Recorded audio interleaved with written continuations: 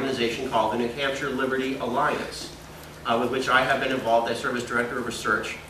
I love this organization. I'd like this fellow to tell you more about it. His name is Dan Itza. His name is the Honorable Dan Itza. Representative Dan Itza, who has taught me a lot of great stuff. Dan. What makes New Hampshire different is its Constitution. And what makes New Hampshire's Constitution different is that it was adopted by the people of New Hampshire. New Hampshire is pretty much the very crucible of liberty in America. And granted, a whole lot happened in that Commonwealth to the south of us, the Commonwealth to the south of us. But the first action against the British happened in New Hampshire in December of 1774, I believe, with the Battle of Fort William and Mary, December 13th. And we had the first Constitution on this side of the Atlantic. Now, Connecticut is credited with that, but that's after their provincial Constitution. We had the first self-written original Constitution. And it was a temporary Constitution. We wrote it just for the duration of the war. It was an emergency Constitution because they said, oh my God, we've got no government. So the legislature quickly got together, wrote themselves a Constitution, and that sufficed them until 1779. And so John Langdon, again, organized what was the world's first constitutional convention.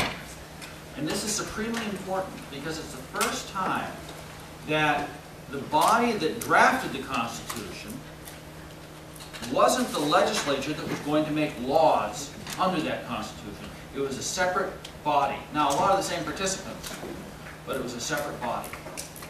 But what was important is it was that the people adopted this Constitution. And I wrote a commentary on the Constitution, which I call The People's Liberty. Author F. Ball Wilson. And so I was really an orphan. I was an orphan as far as politics went. In society with Dr. others, Ed of course, we know Hudgens that there are from the many Atlas things that we Society. can gain, both material things in terms of trading, and of course, what I would call spiritual things in terms of friendship and the like. We argue with people about freedom and try to convince them. We have to understand that rational arguments are important, and ultimately rational arguments should carry the day. But if somebody is listening with their emotions, if somebody's listening with a false sense of what is right or wrong, and a false moral sense, all of those arguments are going to simply, simply going to bounce off of them. They're not going to penetrate, and they're not going to come along and support freedom. Now, no, it's been fantastic. I've really enjoyed it.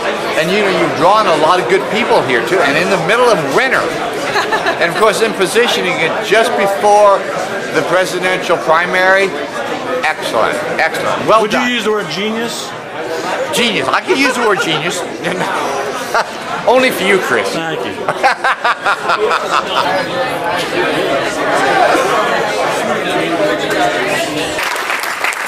So I need you to all move to my district. I have a couple hundred votes here. So I'd like to have Dan come up here. Please give Dan, he's the chair of the Republican Liberty Caucus of New Hampshire. He's going to come on up.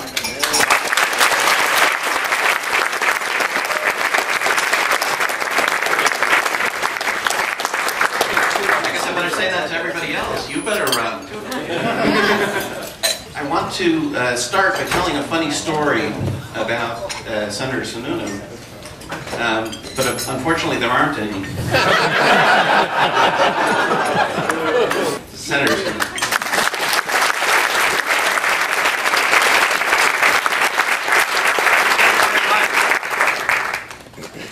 I'm not quite sure how to react.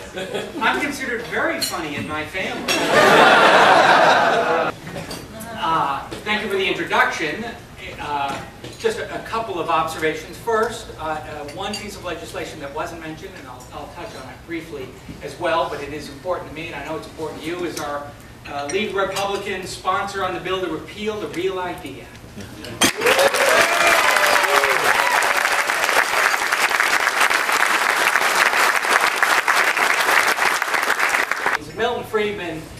like to use a line that he was a capital R Republican, small L Libertarian. And I know those of you who are members of the Liberty Alliance and the Liberty Caucus demand perfection at times. There's no way I can agree with all of you on every issue. As I said, I don't agree with my brothers and sisters, my family members on every single issue. But I certainly appreciate the invitation to be here. The suggestion that I'm one of the most libertarian thinking senator, or for that matter, the smartest senator. If that were even true, let me assure you, it would be a lot like being the best surfer in Kansas.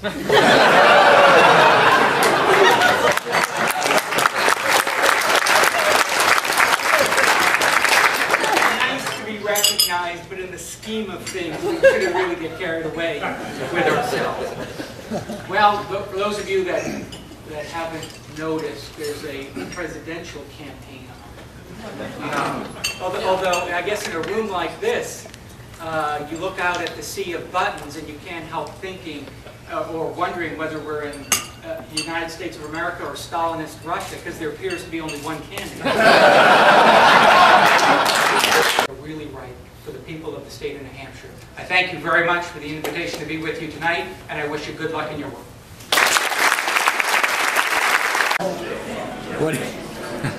Hey, what do you think of the weekend so far, Gardner Goldsmith? This World weekend, famous. you know, last year was fantastic at the Liberty Forum. This weekend has been absolutely unbelievable. It's so exciting.